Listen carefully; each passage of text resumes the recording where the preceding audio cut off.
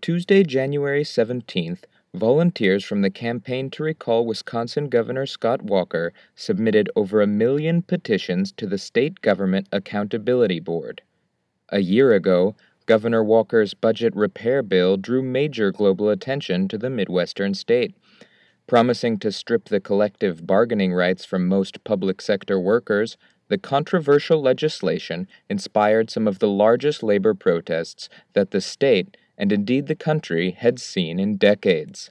With a Republican majority in both the state House and Senate, the bill passed after protesters spent weeks in and around the Capitol. But the opposition of the people of Wisconsin did not die there. They determined to recall the governor. Mary Batari, director of the Center for Media and Democracy's Real Economy Project, has followed the recall campaign from the start. Well, the drive to recall Scott Walker was truly a grassroots movement. It was folks out in the cold, standing by the side of the road, waving petitions, setting up permanent little tables in front of coffee shops or in front of grocery stores or department stores, or driving around the state. You could see people of all ages, a lot of retirees out there, some with canes, working really hard on the recall effort. It was organized under the rubric of an organization called United Wisconsin, which was grassroots folks just coming together and making this happen. And then they joined forces late in the day with the Democratic Party to get those petitions filed. Despite the recall efforts, Governor Walker promises that his job creation strategy needs more time and that his union-busting budget cuts are an integral part of his economic policy. Well, Scott Walker's response to all this, and he did not do a lot of interviews on the date the petitions were filed. His talking point on this has been it's out-of-state unions. This whole thing is being rigged up by out-of-state unions with out-of-state money and out-of-state people and out-of-state volunteers. This is a very familiar theme to Wisconsinites. Wisconsin is in its 6th month of straight job losses right now. We lost 14,000 jobs in November. The success of the recall campaign thus far suggests that Wisconsinites aren't willing to wait patiently for Walker's vision to unfold.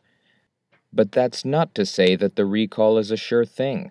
Last August, recall elections were held in Wisconsin for 6 Republican state senators.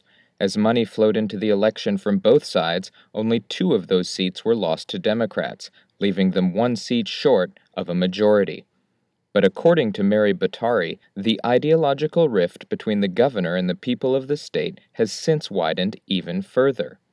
Folks just think that trying to ram the bill through the legislature, collecting money from outside the state, outside interests, being associated with groups like ALEC, the American Legislative Exchange Council, is just not what we're used to here in Wisconsin. And we slashed $1.6 billion out of schools here in Wisconsin at the same time that we gave $2 billion in tax breaks to our richest citizens and corporations in the state. So these are the issues that people have been dwelling on. And the last poll that was taken on the recall issue that was made public was in November of last year. And at that point, 58% of the people in the state supported the recall effort.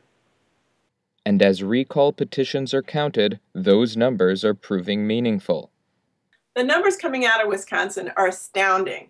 They gathered 1 million signatures for the recall of Scott Walker, the governor, and 900,000 more signatures for the recall of lieutenant governor and 4 state senators. It was not an easy task to do. Wisconsin sets one of the highest recall bars in the United States of the 19 states that have recall statutes. You have to get 25% of the vote from the last statewide election. So these folks had to gather 540,000 signatures to trigger this recall. They doubled that. They got almost 50% of the votes in the last statewide election. As a recall election is now almost certain to take place as early as this summer, the people of Wisconsin will now hold primary elections to field a candidate to run against Walker. For his part, the governor will not show up for the race empty-handed.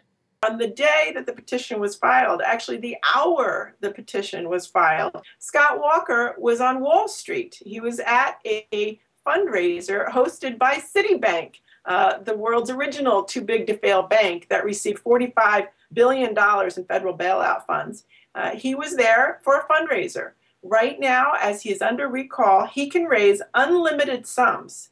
It's a strange quirk in our recall law, and until an election is actually triggered, he can get checks in unlimited amounts from people around the United States, and he's making these fundraising forays down to, for instance, he went down to Texas and he got a $250,000 check from Bob Perry, the Texas swift boat billionaire.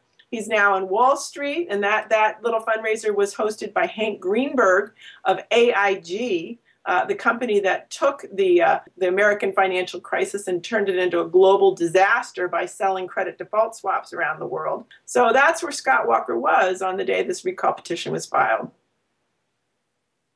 In a year full of elections, the recall of Scott Walker will doubtless be among the most closely watched and the most expensive.